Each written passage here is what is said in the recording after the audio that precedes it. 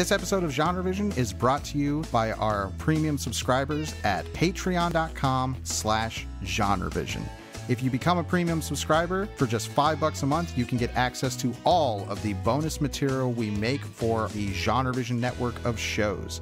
That includes Genre Vision, Finflix, Third Time's the Charm, and additional material that we make exclusive for Patreon. Greetings, loyal listeners and new recruits. I'm Drew Deitch. I'm Travis Newton. And this is Genre Vision.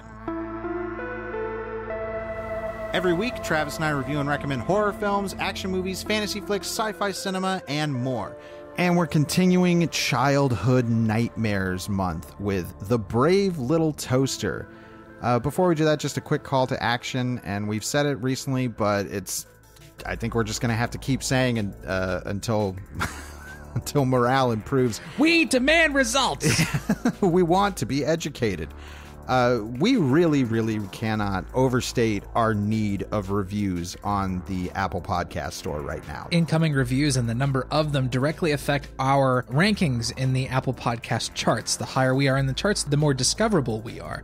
For the podcast to continue to grow, these reviews are absolutely necessary. So if you enjoy the show and you've not left a review on the Apple Podcast Store, please get on your PC or your Mac or your iPad or your iPhone, head to the Apple Podcast Store, search for Genre Vision, and leave us a star rating and a brief review. We promise we'll read it on the show. We just got a review from loyal listener Tim Langford. Tim calls the show intellectually stimulating and magnetically friendly, 5 stars.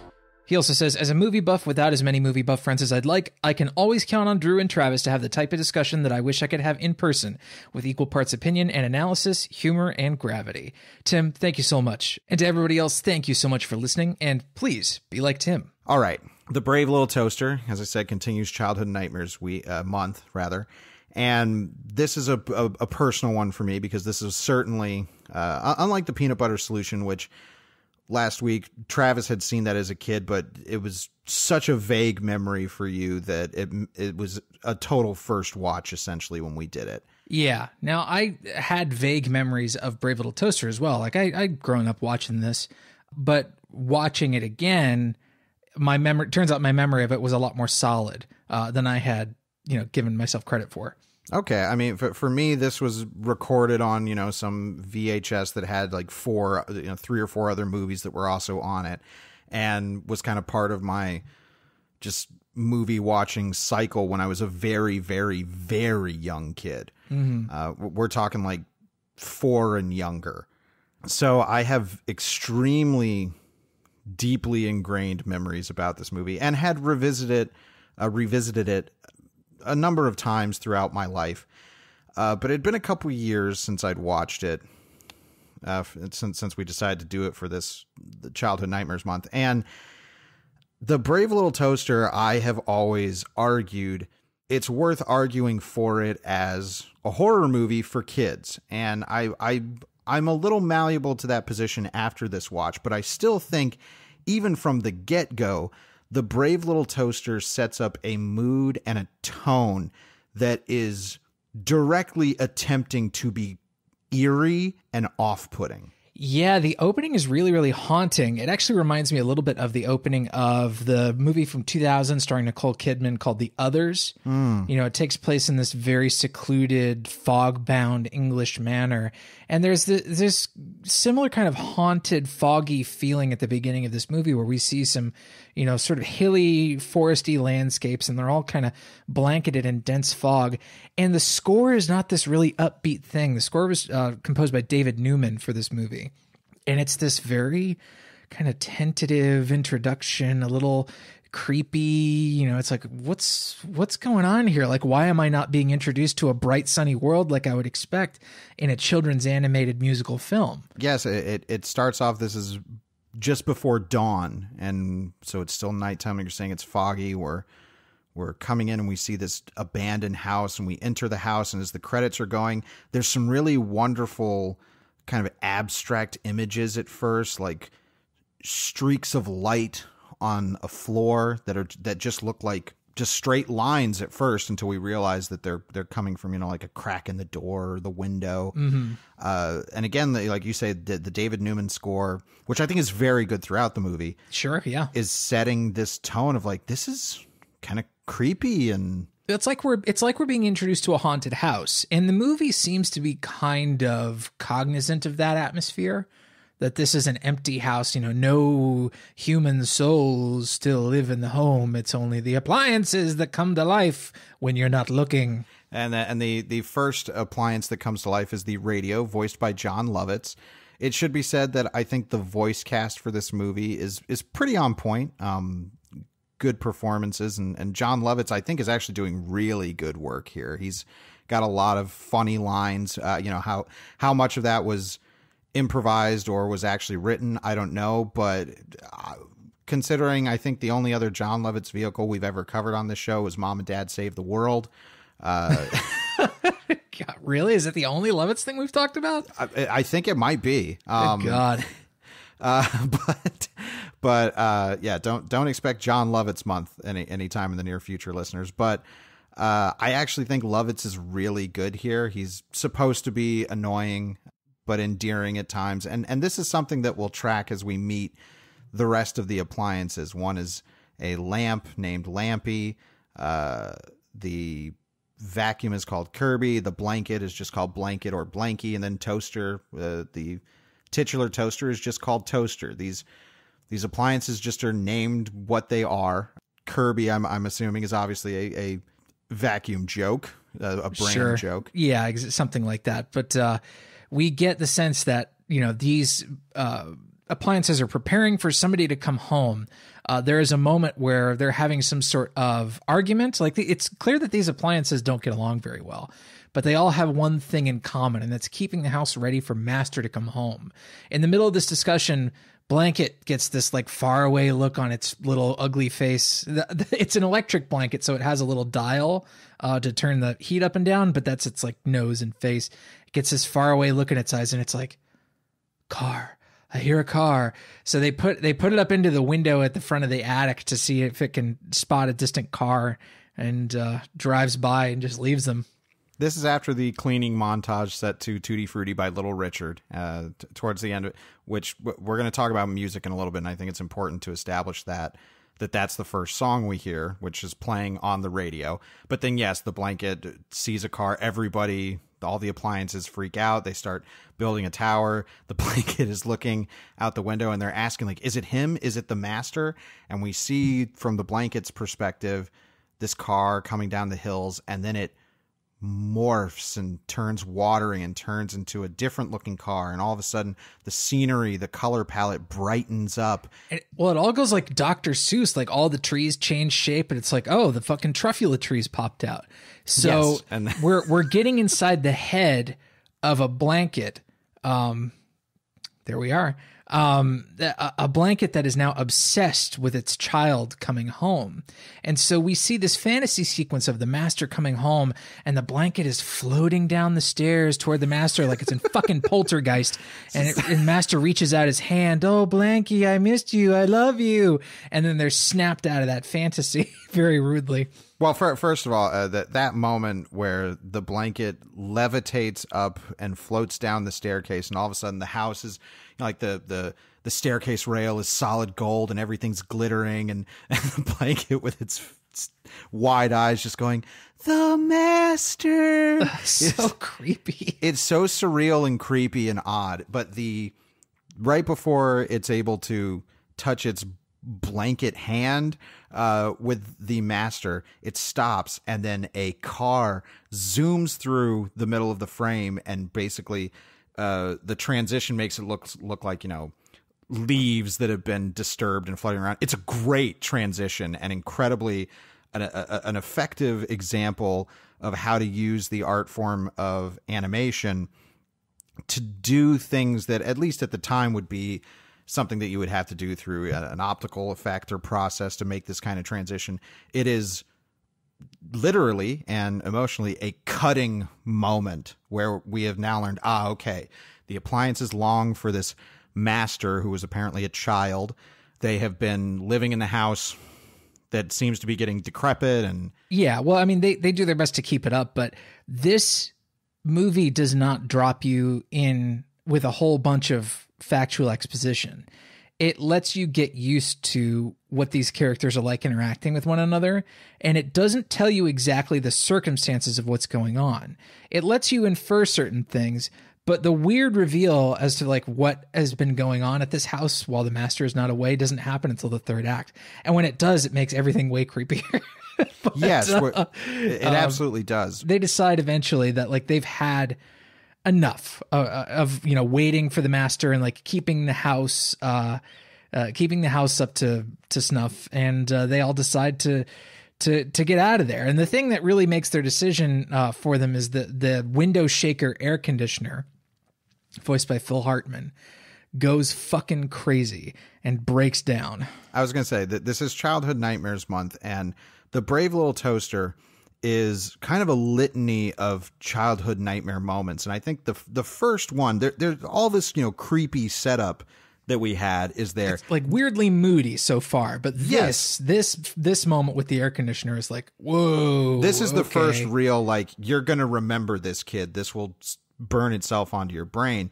Is Phil Hartman doing a Jack Nicholson impersonation as this air conditioner, gets angry at the appliances because they say, that you're just crotchety because the master didn't play with you, and the air conditioner goes on this, he's like, so it's back to that old static again, is it? That's pretty good, Drew. Thank you. And he's talking about how it's a conspiracy, how all the appliances are against him. He starts freaking out. He says stuff, it's not my fault the kid wasn't tall enough to touch my knobs, which is like, by the way, like this character's perspective is like impenetrable to a child. Like, what is this character talking about? Well, he also says I believe it's another one of the characters. No, it is the air conditioner, because Kirby the vacuum says something to him in argument, and the air conditioner says, "What are you gonna do? Suck me to death?" Yeah, what? Which is like, excuse me? I guess this is a good enough point. I'll say this shortly after we finish this moment, but the air conditioner freaks out. He burns up, essentially. Fritz is out, and it's kind of like he accidentally killed himself. Yeah, he starts spewing sparks everywhere. It's oddly grotesque, which, grotesquerie is something that this movie does curiously well. Notice how we have not talked a lot about the toaster itself. That's because we're 15 minutes into the movie, and thus far, the movie really hasn't made any kind of argument for the toaster as not even a protagonist, but a perspective character. Like, we haven't had a lot of stuff from the toaster's perspective. Yeah, I was going to say that in the beginning, the toaster is pretty much his only role in this opening segment is to get everybody on board with doing chores. Yeah. He's the one that bandies them all. It's like, hey, let's make a game out of it. Let's do this, that, and the other. Did they use male pronouns for the toaster? I can't remember exactly if they do or not. I don't know. But I do know that the toaster's voiced by a woman. It's Deanna Oliver, who oddly enough is one of the credited screenwriters on the Casper movie from 95. Well, something else before we get into the toaster protagonist issue, I do want to mention is that this movie, when we talk about all the weird stuff that it's going to do, I think it's fascinating because most people will probably think of the Brave Little Toaster as a Disney movie. It's not. It was not produced by Disney. They, I believe, only had a hand in the home video distribution of it. Well, Disney Studios bought the rights to the novella that this is based on. It's written by a guy named Thomas Dish. They bought the rights in 1982. And then John Lasseter, who we now know as the now canceled serial sexual harasser from Pixar, they had done a combination 2D, 3D test animation for Where the Wild Things Are. And they wanted to apply the same technique to their production of Brave Little Toaster. And Lasseter pitched this to the Disney execs, and it turns out it was way too expensive. So Disney said, okay, well, we can hand this off to another company. And they can actually be the one to produce it. It was produced by a company called Hyperion Pictures, which I believe was some ex-Disney employees. It looks like Tom Wilhite and Willard Carroll. Well, it was a lot of Cal Arts students who would eventually go on to be involved with Pixar. So Hyperion Pictures made this. And I'm not sure if they made it with theatrical exhibition in mind. This I do believe had some theatrical exhibition, but was primarily intended for home video. Like the copy we saw was obviously in full screen. I don't know if this was actually animated in 16:9 widescreen intended for theatrical distribution at all. Well, from what I could look up is that 133:1 was the I believe, I can't remember I'm probably going to get these flipped around. That was the intended ratio. Okay, and that's full screen. That's 4:3. Yes, but I believe that it was, animated in 178:1.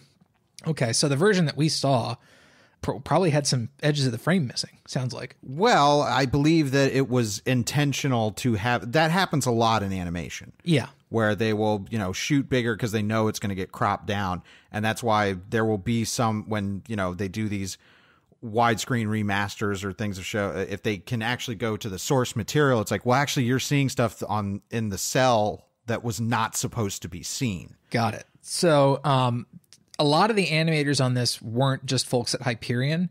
While Hyperion was the production company that managed the production, many of the animators were Taiwanese.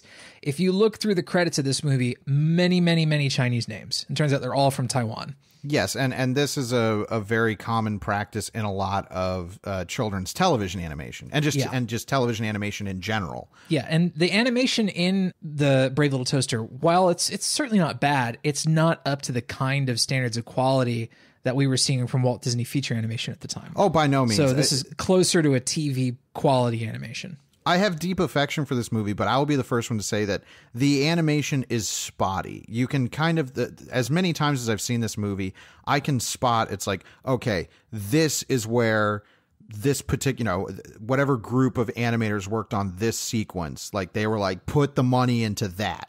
Like, because there's early on when the blanket sees the car for the first time and the toaster is telling everyone to be quiet. They do this rack focus to where, like, okay, there's animated stuff in the background, but clearly there is a cell that was nothing. It was a clear cell with just the blanket and the toaster. And when they do that rack focus, it's like, ooh, they're not layered on the background at all. It looks really bad. So, and there's stuff like that throughout the movie where you can kind of see they chose their battles with that stuff. They did. I mean, there are some really nice painted backgrounds for the wilderness stuff. The opening of the film is really kind of moody and beautiful. Like they knew they had to spend their money in certain places. Yeah, so I think we'll certainly get to that as we get to the more nightmarish stuff. But yes, the appliances head off to the city to find the master, and we get our first proper song, which is City of Light, which I guess this is as good a time as any to say that there are 4 original songs in this movie. They are written by Van Dyke Parks, and City of Light's probably the most accessible and the best song as utilized in the movie. And it's the song that's the closest to what you would expect from what most people would probably assume is a Disney animated musical. Right. It's a traveling montage song, so it's got a good brisk pace to it, but it's also pulling double duty. Like it's not just a traveling song, like it's there to reestablish motivation for the characters as well, because the characters, in sort of defiance of traditional movie musical format, they don't get an I Want song. And an I Want song, in the first act is typically a protagonist thing, but the movie hasn't really chosen a protagonist. It's an ensemble piece in the first act, at least. And then there's usually a Welcome to Our World song, which instead of doing that sort of thing, like instead of introducing like, this is our world, this is our routine, we live here, we do this, instead that's done with Tutti Frutti. The Little Richard song. The radio plays Tutti Frutti and they're all cleaning up. It's like, okay, I guess we get the idea that this is a relatively normal day-to-day thing for them. Yeah. So watching the first, 25 minutes of the movie, you wouldn't think it was a musical until the musical suddenly starts like 25 minutes in and you're like, oh, okay. Well, I mean, for only having 4 original songs, it's like, that's pretty small, especially when you compare it to the Disney Renaissance that was going to be happening, after this time. It's not structured because those movies in the late 80s and throughout the 90s structured themselves like Broadway musicals of the time. Yes. And that is not the case with Brave Little Toaster. The songs really are kind of singular entities, and it's why I kind of recommend listening to the song. Like if you've seen the movie, listening to the songs separately from the soundtrack, because they work a lot better on their own. But like I say, City of Light, it's a good song. It's the catchiest song, I think, by design. Yeah.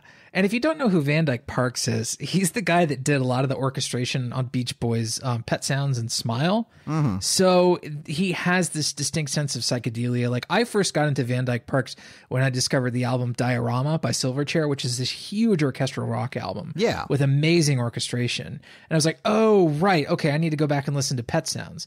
Because I used to like the Beach Boys stuff, but kind of found their orchestral stuff a little bit more impenetrable. Of course, Good Vibrations is incredible, and Van Dyke Parks had a big hand in that. But Van Dyke Parks wasn't the kind of Broadway composer. I mean, this is a guy that used to smoke a lot of weed and do a lot of drugs with Brian Wilson. I mean, and the songs reflect a very specific viewpoint and weirdness. And we'll get to them because there's one song that I think is just, I can't believe it's in the movie. Yeah. But so the appliances have some adventures in the forest. There's some fun moments. There's a very because here's my big issue with the movie that I view it now as an adult. This movie isn't so much a narrative as it is a series of vignettes.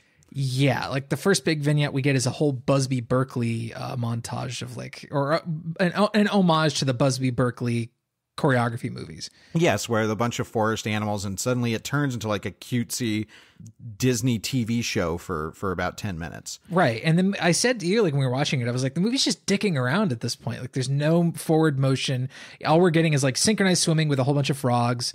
And there's this really funny cut to the toaster while it's watching all this stuff. And it's just this very unimpressed face while the frogs are like, mugging for the camera basically. But in this moment is a moment that has always stuck with me as a kid. And it's something that I get it, I think, now in the arc of the toaster in this movie, in that the toaster's running away from all these animals that are messing with it, and it runs into this little clearing, and there's a single little flower, and the flower is alive in some way, and it sees a reflection of itself in the toaster and thinks that it's another flower, and it starts to like rub itself up on the toaster and hug the toaster thinking it's another flower, and the toaster says, no, I'm not a flower, it's just a reflection. And then the flower hugs it even tighter, so the toaster gets scared and runs away, and it looks back, and when it looks back at the flower has wilted and begun to die. Yeah, it's a weird moment that thematically is a little opaque, particularly for a kids movie. Well, especially for a kids movie, I should say. The thing is, and I think this is something I can only have gauged over seeing this movie multiple times over my life, and I don't think the movie communicates this very well, but the characters are all dicks, like from the beginning, particularly to each other. There's a sequence where they're going through like a field of like brambles and thorns, and it gets to a point where it's too dark and they can't continue on, so they're trying to fall asleep, and the blanket tries to snuggle with the toaster, and the toaster is pretty much like, fuck off, get out of here, nobody wants your creepy ass. Well, no, the blanket tries to snuggle with everybody, and they all give him some, just like, hey, get away from me, piss off, you creepy little shit. Yeah, well, he goes the toaster last, and we're like, oh yeah, the toaster will let him snuggle because the toaster's nice, and the toaster says like, get out of here, I'm not the master, go snuggle somewhere else. And it's like, oh, even the toaster's an asshole. And then afterwards, this moment with the flower happens, and shortly after that, the toaster begins trying to be nicer to Blanket. And it's like, okay, so there's something happening here, but again, it's not directly communicating itself in a way that the majority of children's entertainment needs to be more direct about. Right. We need to understand in the moment that it's composing a metaphor and that the flower is Blanket. The closest thing we get in that moment is that the flower is the same color as Blanket. Mm-hmm.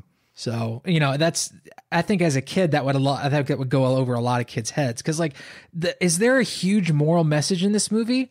Absolutely not. It's like thematically almost like devoid of that kind of stuff. It's barely a moral tale. The morality we can get to, which I don't think is it's a morality that clicks perfectly with Disney. But so they have some forest adventures. There's a whole big section with a waterfall. I appreciate the movie continuously putting these characters in genuinely scary peril for them. Yeah, like even when they're not actually actively involved in peril that is pushing them forward towards their eventual destination, the characters are literally having like fantasies and nightmares. Like when they're stuck in the woods, for instance, there's a huge storm and there's a fucking nightmare sequence for the toaster. It's like the first big perspective moment we have for the toaster. Yes, Appliance's dream. This is a section of electric sheep. Yes. And I mean, this is the literal nightmare section of the childhood nightmares. And this is, we'll get to the song later, but this is a moment I cannot believe is in the movie, but I kind of can because it's not under the auspices of Disney. Something like this would never have been in a Disney film from the era, or certainly afterwards, in which the toaster has this dream of the master. You know, he's making toast for the master and everything's happy, but then all of a sudden smoke starts billowing out of the top of the toaster's head, and the smoke turns into this giant hand that grabs the master and pulls him away from the toaster. Okay, it's like something out of Poltergeist. Well, and then this thing goes full on Pennywise, which I have to believe, you know, this is after it was published and was an enormously successful book, and the kind of scary clown idea really re-entered pop culture. In this moment, a demonic firefighter clown rises up from the bottom of the frame. It doesn't just have like clown hair, by the way. It has literally like two huge demon horns sticking out of the side of its head and these big long yellow teeth, and it rises towering up over the toaster, and the toaster looks up at it, and the clown leans down with its big yellow teeth and gets right up close and goes, "Run." And little bits of smoke poof out between its teeth, and it's like, what the fuck is this movie doing? This is scarring. Yeah, like, it's seared in my brain from childhood. Yes, and then the nightmare continues, in which, like, if that wasn't enough, the demon clown turns on a fire hose and sprays water out as the toaster's running away, and then the water turns into a wave of forks. Yeah, and the forks are all raining down, around the toaster while it's trying to escape. And then the toaster eventually wakes up to find that it's storming outside. Well, no, I mean, you get the toaster dies in his dream. Does he? Wow. Yes, after the raining forks, he then has that dream shift moment where all of a sudden he's hanging off of the a shower railing. Oh, right. Yeah. He's going to fall into the bathtub. Right. And he does. He falls into the bathtub into the camera. And then there are these black and white sparks as he dies, and that wakes him up during the storm. Damn. Fucking crazy. Yeah, right? Yeah, the fact that they thought this was like, oh yeah, kids will eat this shit up. It's nuts. I mean, in a way, it harkens back to classic Disney nightmare stuff. Yeah, well, it reminds me a little bit more of Don Bluth. Somewhat, but even so, if you go back to like Snow White and Pinocchio and Fantasia, there is stuff in there that can never be done for modern children's, popular entertainment. Yeah, the Pinocchio body horror donkey transformation sequences. Yeah, again, one of those things is like forever seared in childhood brains. Yeah, but so yes, this storm happens. They, I think their battery that they're using to keep themselves charged is going to go out, so the lamp sacrifices himself to get a lightning strike to recharge the battery. Yeah. We think the lamp is dead. Yeah, the blanket gets stuck in a tree and it's like, help, get me down. And I was just like, leave it, go, fuck the blanket. But the lamp, the lamp does not die. They eventually fall into quicksand or some kind of pit like that. Where sort of like muck pit, whatever. Again, another like they're all dying sequence. Yeah, there's so many. Like they're all going to die. We think they fall off a waterfall at one point. There's these nightmare dreams about them dying. So much death, this idea that they are going to die because of their obsolescence, which we'll get to. But they get stuck in this muck pit. And just before they die, radio starts playing Al Jolson for some reason. Mammy. Jesus Christ. Okay, let me break out the blackface tunes. Well, I don't think he says Mammy. I think he's like Nanny. They replace some. He's not saying Mammy. I believe. I could be wrong. That could be wishful thinking on my part. Not like kids and whenever the fuck this was produced would know that tune. Yes, but right before they get sucked into the muck, some big fat guy comes by and happens to pull them all out, and he is some kind of like junk shop repair guy who sells machine parts, and he drives an enormous monster truck. All these weird details, like, and this is something that we said about the peanut butter solution too, where it's like, it's all these little weird choices. Yeah, they stack up to make a pretty fucking strange movie in total.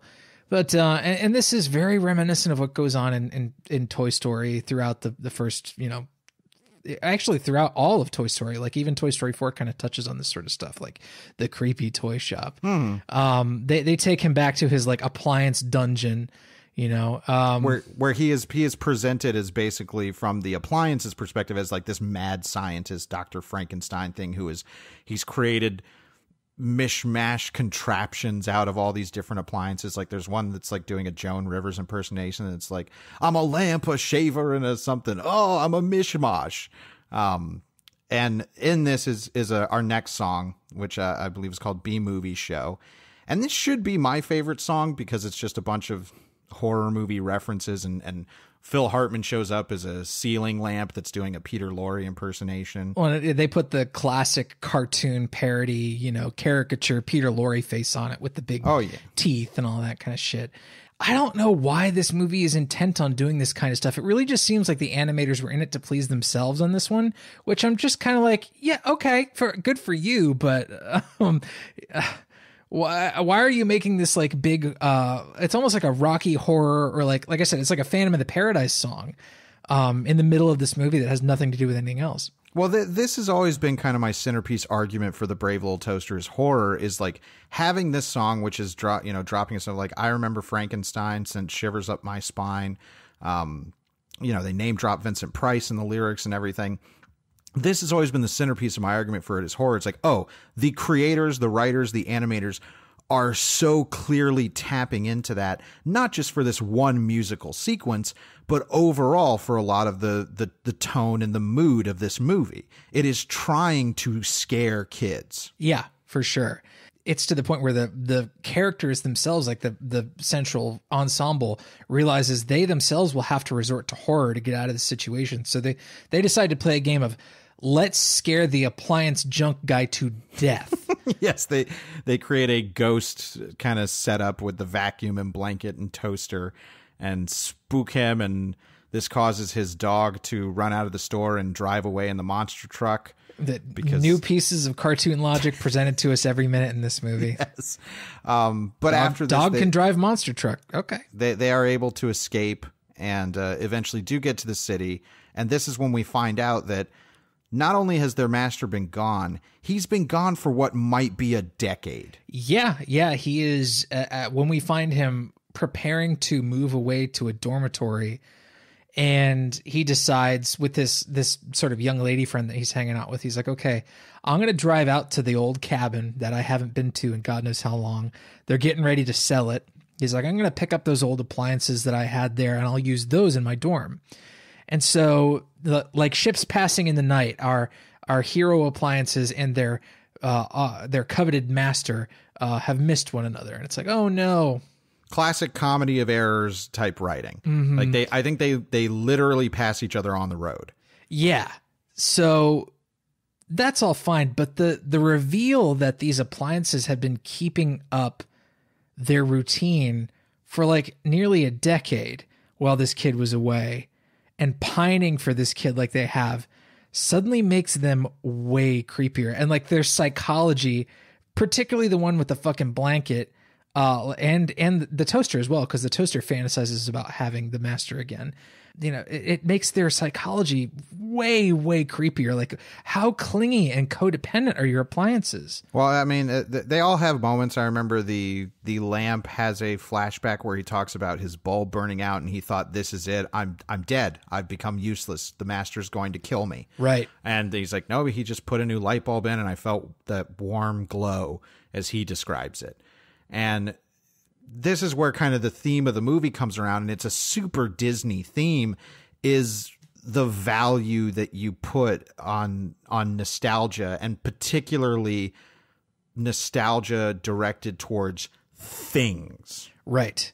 And it's a big decision in this movie that they didn't decide to use any recognizable brands. Mm-hmm. You know, none of the designs are, you know, based on any one particular brand of appliance. They would later get to that with Toy Story, like the same idea in Toy Story is, you know, Yes. they were using recognizable toy brands.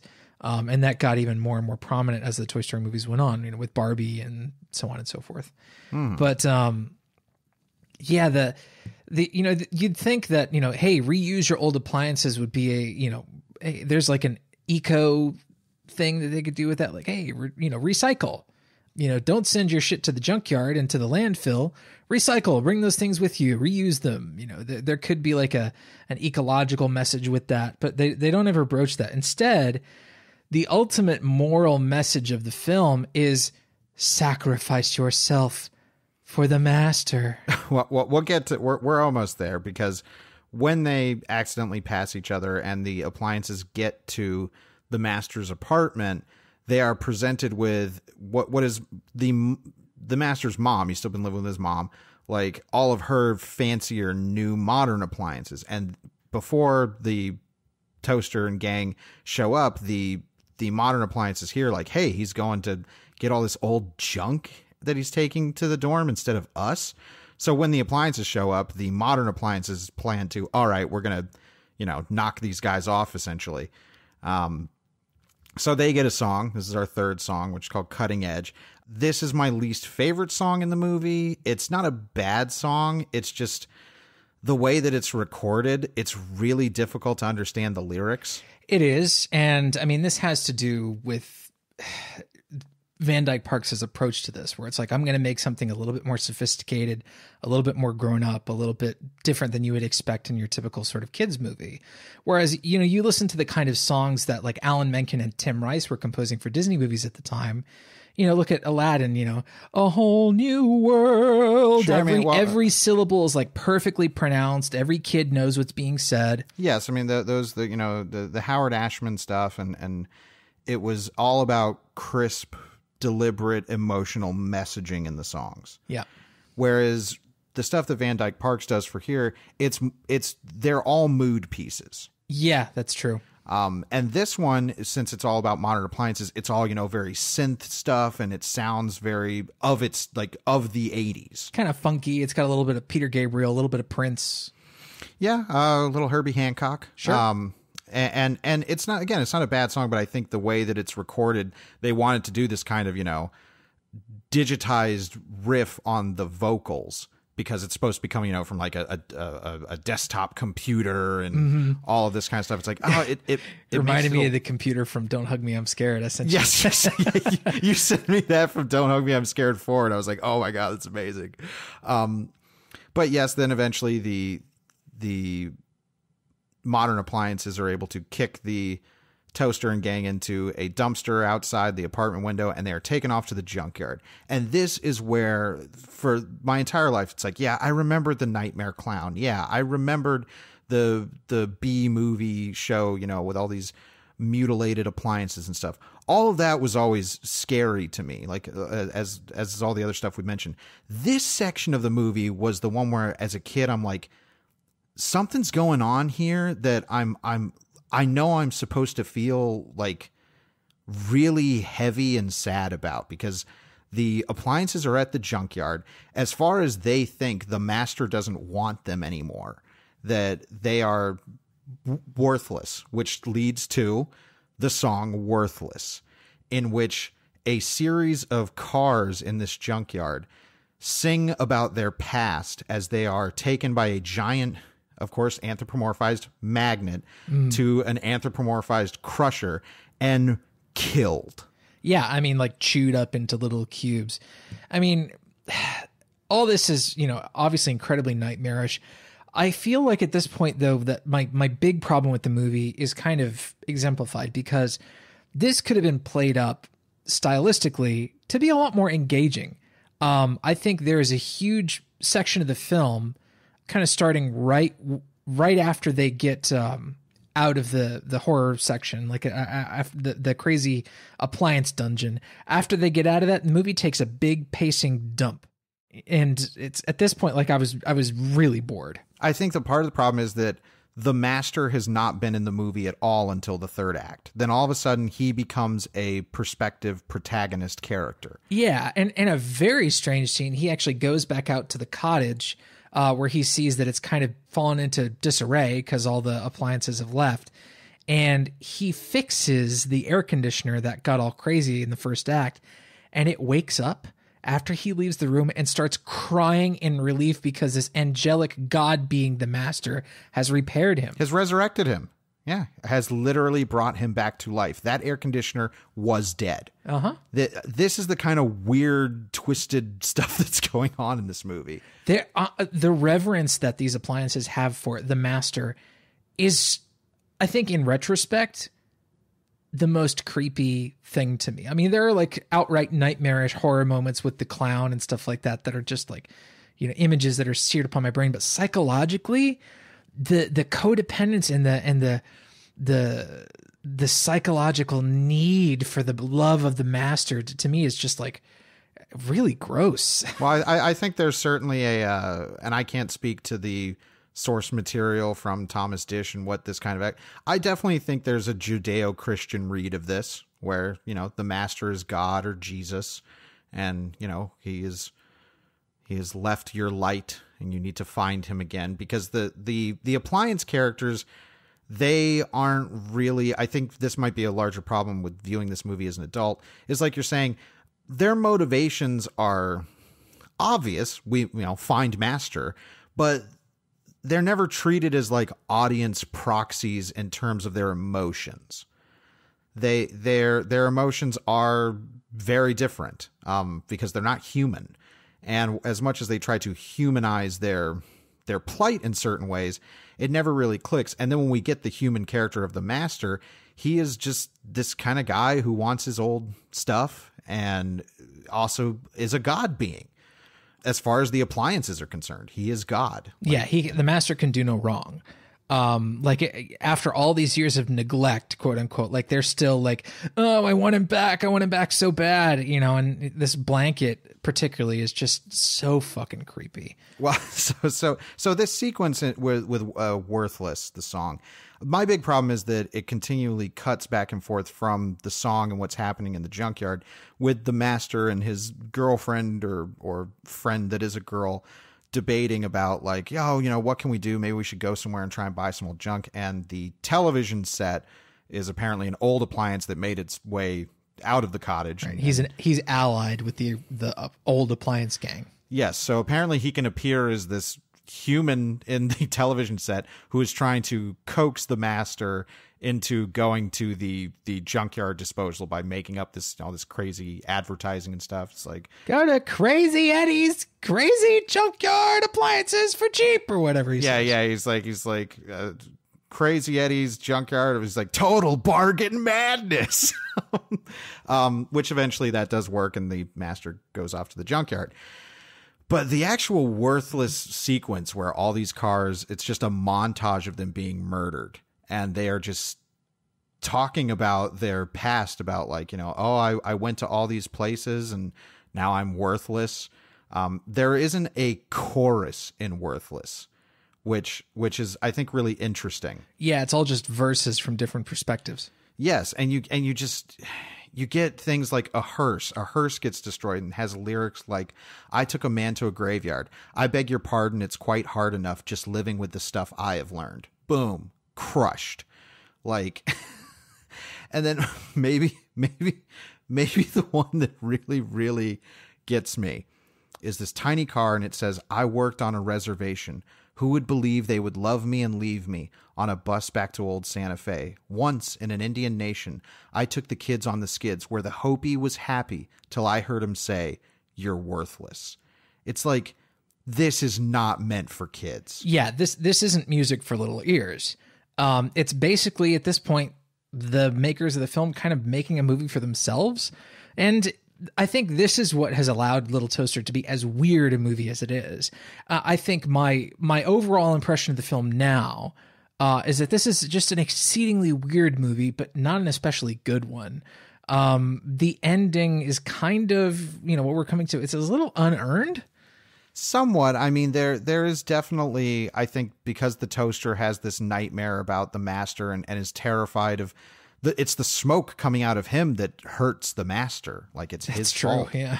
And this terror that it will be because of the toaster that the master could potentially get hurt in this junkyard sequence when this giant magnet, which is also another terrifying aspect of the movie, as it's hunting them around. Unfortunately, from a writing perspective, this is not written well, in which the magnet gets the appliances, puts them on the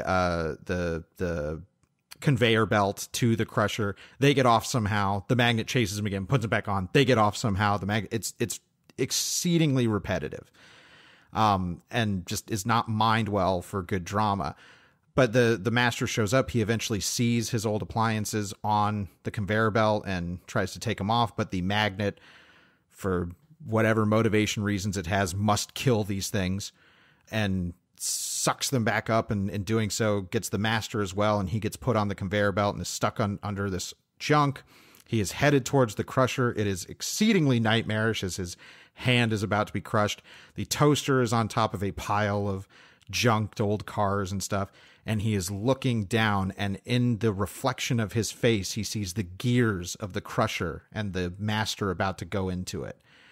And then he dives off into the gears, and they just destroy him. My life for the master. Yes, my life for you. And you say it's unearned. I don't totally disagree, but I think clearly from everything we said, like the devotion to this god being, the master, is so prevalent that like he's a character without fault.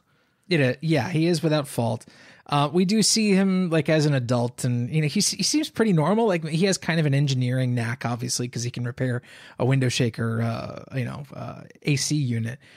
But yeah, the psychology of all these characters and what they wish to accomplish and why, and the kind of moral message that comes along the way is kind of lost, and really doesn't get a whole lot of focus. And really, I think the like I said, the overwhelming feeling I get about this is, boy, this is fucking weird. And there are really no huge consequences for the toaster having given up its quote unquote life. Like the master just, repairs it after it being utterly mangled between the gears of a car. They go back to that shot of the toaster getting crushed a lot. Like it continually is just getting turned into silly putty. He got fucked up. Yes. But yes, eventually the master is saved. He gets his appliances back, fixes them. They're put in the car to go to college with him, and they all have a good laugh in the trunk. And that's it. Like that's the end. So I always loved this movie as a kid, because you're a kid, you watch what you have and you love it because you don't know any better. But I still have an affection for this movie. Like there is a deep-seated nostalgia that I will never be able to dig out in regards to this movie. But upon this watch, I see a lot of the flaws of it. At the same time, and especially in regards to Childhood Nightmares Month, I think The Brave Little Toaster is a must-see movie. I don't know. I think there are sequences from it that are must-see sequences. Like, I don't think I'm ever going to watch this film in full again, but there are certain sequences from it that I know I will reference and that I know I will watch again because they are so singular. I haven't seen sequences like that clown nightmare in much other stuff. Like, it made a hell of an impression, and not just because you and I were young when we first saw it. I mean, it still makes an impression today. It's effective horror, incredibly, yeah. I think the horror of The Brave Little Toaster across the board is effective. I think in regards to that being a mission statement, which I think it is a mission statement of the movie, I think it's a big success. It's way more effective early on in the film than it is in the second half. Maybe. I still feel that it's effective enough, but I see your criticisms about the narrative pacing and the emotional kind of weight of what's going on as far as through, character perspective and stuff. I see all that. And that's why I say that the movie ends up feeling more like a series of vignettes than a truly cohesive narrative with very specific arcs. Yeah, they call the movie The Brave Little Toaster, but the toaster itself doesn't even really act as a protagonist at all. For a lot of the movie, it's an ensemble. Yeah, it's an ensemble piece until the toaster decides to mangle itself to save the master. But talking about this in the childhood nightmares theme, it's interesting because, quality-wise, I think we're saying a lot of what we said with Peanut Butter Solution, where it's like the movie is okay-ish, but the things that stick out really stick out. And the themes that we picked up on that movie, The Brave Little Toaster is something a little more interesting because the theming isn't really focused from a child perspective. I guess there's an argument to be made that obviously the blanket is being performed as a child. These appliances don't act like the closest one that acts like some kind of recognizable adult figure, at least as it would appear to kids, is the vacuum Kirby. Right. It's the old sort of, it's the old man character.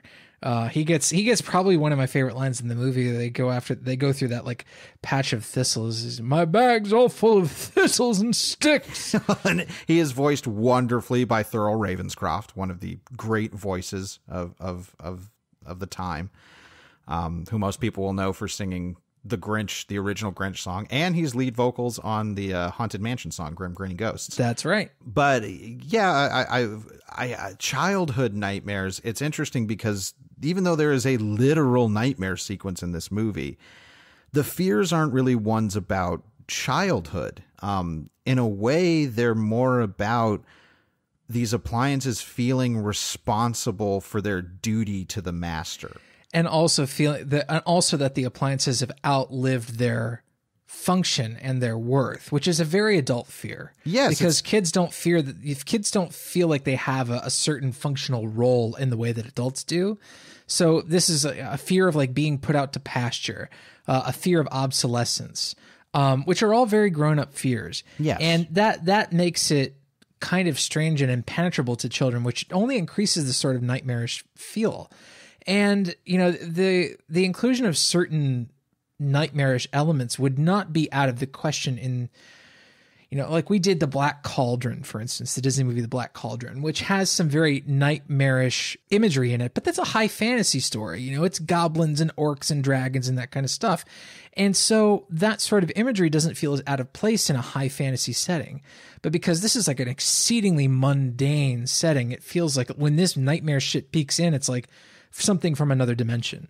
Yeah, and as far as, like you say, I don't think there's, like, in Peanut Butter Solution, there were childhood fears that I think were being utilized for theme in that movie. Oh, yeah, yeah. Whereas if we were going to have a childhood fear perspective, it would be from the master. Even though he's going away to college, he basically acts like a kid.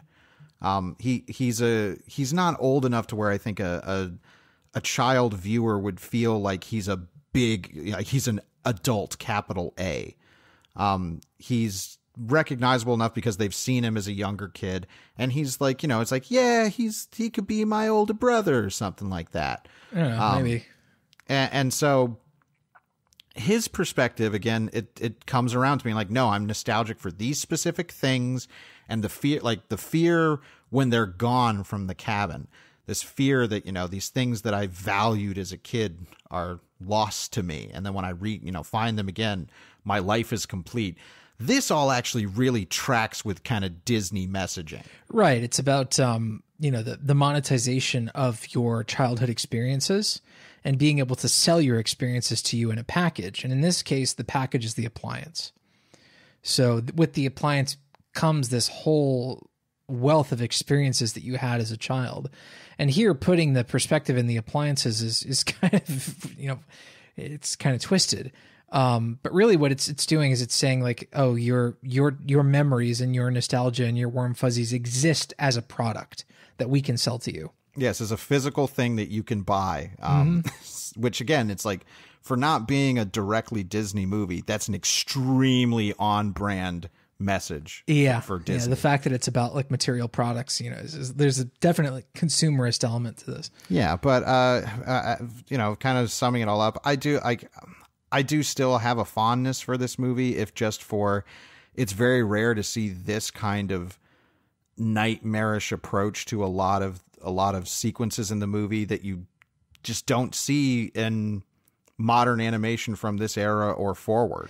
I mean, there's a lot about this movie I admire still to this day, but as a whole, I don't think I can really recommend it, certainly not to adults. I mean, maybe kids will like it because, well, kids have broad tastes in a lot of things. So I think this is a movie, considering that I saw it so young, I think this is a good way to gauge your kids' kind of limitations with horror imagery. If that's something you want to do as a parent. Well, I mean, as a parent, you think about the content that your kids are going to be imbibing, especially when they're very young, and you can always be there for context. And I think The Brave Little Toaster is a good movie to kind of get, it's like, if this really freaks them out, then, maybe they're, a little too sensitive for this stuff. But also there's shit in this stuff that freaks out adults still. So sure. Well, you can talk about being obsolete and, being crushed by the machine of capitalism. The clown shit is still freaky. I'm not terribly afraid of clowns, but like that sequence is really freaky. Sure. The concept alone is freaky, but when he leans in and the entire frame is his face in close up and he says, "Run," and the smoke comes out, it's like that would not be out of place in Stephen King's It. Sure. So I think this is a movie that, again, like the Peanut Butter Solution, the memorable parts of it are so memorable. And I think I can say that even discounting my own deeply ingrained nostalgia about it. I think that stuff holds up. But I will agree that as the bigger picture, The Brave Little Toaster is pretty shaky. But if it's something that you kind of want to see, where what your kids can handle in terms of material that is still suitable enough for them, I think The Brave Little Toaster is worth a recommend. But let's head over to the shelf where we pick some movies that might act as good pairings or substitutes for our main topic. And as always, we encourage you loyal listeners to go to genrevision.com. Comment on the post for this episode with your own shelf picks, and we'll feature them in next week's episode. Travis, what are you pulling off the shelf for The Brave Little Toaster? This is a quick and simple recommendation, but if you were looking for a movie that does a better job as far as writing its moral message into the fabric of the film, and also does a better job with animation and character design, but also kind of has that freaky legacy of being a movie that just, was maybe a little bit too grown up for the audience it wanted to appeal to. I think you should watch The Last Unicorn. We have reviewed this for the show. I urge you to go back and listen to our episode on it, but it's a pretty good flick from what I remember. Yeah, we liked it. And that Rankin Bass stuff, like The Hobbit and everything, I think that's another... Whenever you get outside the direct purview of Disney, when there's animation for kids, you usually get stuff that pushes the envelope in certain ways. Yeah. And this had a Japanese animation team behind it.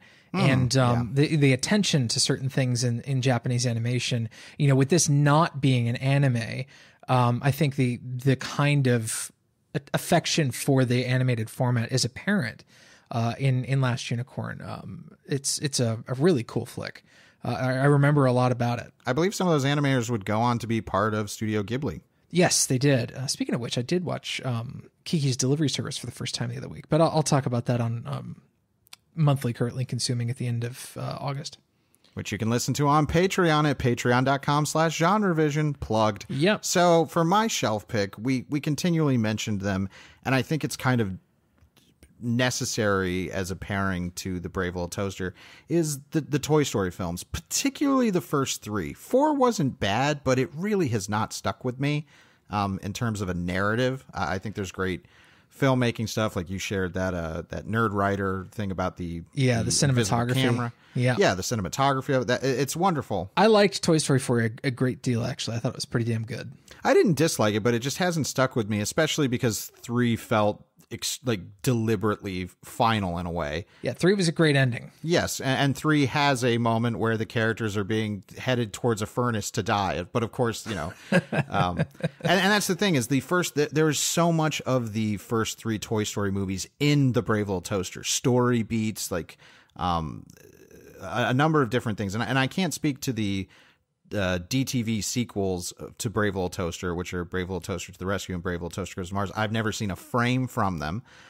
So I can't speak to if there's any more Toy Story stuff in there. But I think considering the people that are involved in Brave Little Toaster would go on to be a part of Pixar, Toy Story feels like a second attempt at like doing a similar story that they got much more right when they hit on the Toy Story stuff. It has a lot of the same themes, about like, value your nostalgia. In this case, instead of appliances, because that's a weird thing to value, like as a kid, like, oh man, like my toaster. But toys make much more sense to milk that thematically. Yes, for sure. And of course, the Toy Story movies are great, so I don't need to sing their praises any more than they already have. But they feel kind of like the obvious pairing to have with this kind of movie, considering the lineage involved with people who worked on it. We are going to turn things over to the listeners' shelf picks for last week's episode on the Peanut Butter Solution. Pale Fire recommended 2 films, Kidco and The Boy Who Could Fly. Mr. Milksteak went with The Children from 1980. T-Bones McRoanoke chose the Disney film Watcher in the Woods, which we contemplated doing for this month, but we wanted to do some other non-Disney stuff because there's a lot of Disney in this month. Hobb went with the early comics of Chester Brown, collected in The Little Man and I Never Liked You. Eric Fuchs went with the good old standard, Troll 2. Gotta see Troll 2. Ryan Covey went with Making Contact, which is also known as Joey, which is Roland Emmerich's debut film, and a very weird one. Neil Tazad went with Degrassi because the actor who plays Connie is apparently in a number of different incarnations of Degrassi. And Steven Esbella went with Mr. Boogedy, which is, I believe, a Disney television movie. And there's one more shelf pick, but we're going to get to that a little bit later. As always, thank you everybody for these shelf picks. Amazing that this has taken off the way it has, and we love seeing them every week. Let's do some currently consuming. Nom, nom, nom, nom, nom. Travis, what's been on your plate? Everybody's talking about this new thing called Host from Shudder. And Host is it's an hour-long movie. So technically it's a short film, but it's all under the umbrella of content these days anyway. Anyway, you can get it on Shudder. It's a Shudder exclusive. And the gimmick here is that it is kind of a found footage horror movie, but in reality, it's an hour-long Zoom conference that plays out in real time, where it's like 6 young women who decide to have a seance over Zoom one night, and they all get attacked by a demon. It's basically Paranormal Activity Zoom edition, and it's fine. It's been getting a lot of great reviews, and really what those reviews say to me is, hey, we actually really think the original Paranormal Activity was on some good shit. And I tend to agree with them. I will go to bat for the first Paranormal Activity because Host is basically the first Paranormal Activity with a really strong commitment to its whole technological angle. It basically looks almost indistinguishable from a real Zoom conference. And it's basically just a Zoom movie where a bunch of people get attacked and killed by a demon. It's fine. Well, I've not seen the movie, but my kind of approach to it was like every generation is going to have kind of their quote found footage or whatever, kind of label you want to put on it. And it's because it captures something about the technology and the perspective of the time. For Blair Witch, I think it really caught that, Gen X cinema verite movement and everything that was going on, and the idea that like, hey, we could go out in the woods with our camcorder that our parents bought us and do this. Same thing with Paranormal Activity, where it became about like, oh yeah, like home security systems and setting up stuff like this is a thing that became more and more common, and probably more common shortly after Paranormal Activity.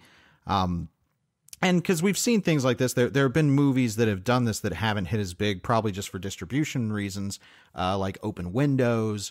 A one that did get theatrical and did okay was like Unfriended. Yeah, there was The Den, which I reviewed, I think for Chud, if I'm not mistaken. Yeah, I mean that's and then what was the John Cho. Was it called Searching? I believe so. And that was Yes. like a whole digital desktop experience movie. Yes, that was and it wasn't supernatural, but it was a thriller and all this kind of stuff. And And it got some, fair amount of critical praise. yes, I saw it and I thought it was pretty good. Yeah, same here. And Host has definitely caught the, hey, now that we're all having to, work with Zoom conferences and video conferencing and all of this kind of stuff, this movie was shot during quarantine. It was shot through, this kind of technology. So it feels very of its time and good. That's by no means a negative. It's capturing a moment, and it's doing Yes. a pretty good job of that. I think some people just find that concept grating, and I totally get that. Like, some people don't want to see, the Zoom interface at all. Like, and the whole reason that it's under an hour is like nobody wants to be on a fucking Zoom call for over an hour. Sure. And I know this because like I'm on Zoom calls like all day some days as part of my job, because I host virtual depositions for lawyers over Zoom, so they can last hours and hours. So yeah, I was sick of Zoom. Like, there's a moment in the first couple minutes where one of the characters is having an audio issue because she has two devices joined into the Zoom conference in the same room, and there's a feedback loop. And I was just like, this is my fucking work day. So there's authenticity. It took a great deal of willpower for me not to like stop watching at that point, because it was just like, I don't want to deal with this. This is like instant work anxiety. It's a fairly decent flick, and at like 56 minutes, it's not wasting your time. I'm certainly intrigued by it, and I think I'll give it a watch before the year's out. But there's nothing in this that you haven't seen in Paranormal Activity before. So just be forewarned. If you don't like what Paranormal Activity movies do, you shouldn't care about Host. Okay. Real quick on my end, two things. The movie Lake Michigan Monster, which is available on the Arrow channel. This is, I think it was actually made in like 2018 or so, and played some festivals and everything. If I was going to have a pull quote for the cover of this, nobody would get this reference, so they'd never quote me, but I would say it's like The Lighthouse meets Forbidden Zone, which I'm sure I don't know how many people listening have seen Forbidden Zone, which is directed by Danny Elfman's brother and was kind of this weird little art collective project film. Very wacky, very kind of cartoonish. And that's definitely the vibe that's going on in Lake Michigan Monster. It's got kind of a very kinetic, comedic kind of vibe to everything. If that sounds like something you'd want to check out, it's available over on Arrow's video channel. I think it's like just under an hour 20, so pretty short. And then the other one that I wrote a review for, which we'll link to in the show notes for this episode, is Waiting for the Barbarians. This is adapted from a 1980 novel by an author called J.M. I believe it's Coetzee. Sure. This is his first screenplay, and he's adapting his own novel. This novel is very, very acclaimed. It's about a fictional empire that looks very much like kind of classic British colonialism. Mark Rylance plays a magistrate in a small settlement that's on the outskirts of the desert, and things are going along pretty okay. Peace is all good. And then an evil colonel played by Johnny Depp shows up and is going to start interrogating and torturing some of the local populace, who they call barbarians, because they believe that an attack is imminent. You can go read my review for some of my full thoughts. This is a movie that I can't recommend to anybody right now because it's such a bummer. And the things that it's a bummer about are the things that I'm thinking about when I look out my window. Yeah, no thanks. Yeah, and it's, I mean, granted, this is all done through allegory. It's not directly bringing up specific things, but the allegory, which has existed, since 1980 when the novel came out, there are things that the director, whose name is Ciro Guerra, I think. I don't have that pulled up, which I should. This is his English-speaking debut film. The movie's directed extremely well, and the production quality is great and everything, but it's very clear that they are, whether this is the script or the direction choices, that they are hearkening to things that will be very, very clear to modern audiences. Like seeing a bunch of non-white people locked up in cages from a militarized police outfit. Definitely not subtle. Yeah, evoked some things. I think the movie is kind of fatally flawed because it plays like a novel, in that there is not kind of a cinematic pacing, because the pacing of the actual story, if I kind of meted it out to you, would sound like, okay, yeah, things happen at a decent clip, but the actual execution, it makes it feel really languid, which is a bummer because I think the story is actually pretty interesting, and it's the ending apparently has changed from the novel. The ending of the novel has a little bit more of a white savior issue, I think. Okay. This does not have that. This is a very downbeat ending, I believe.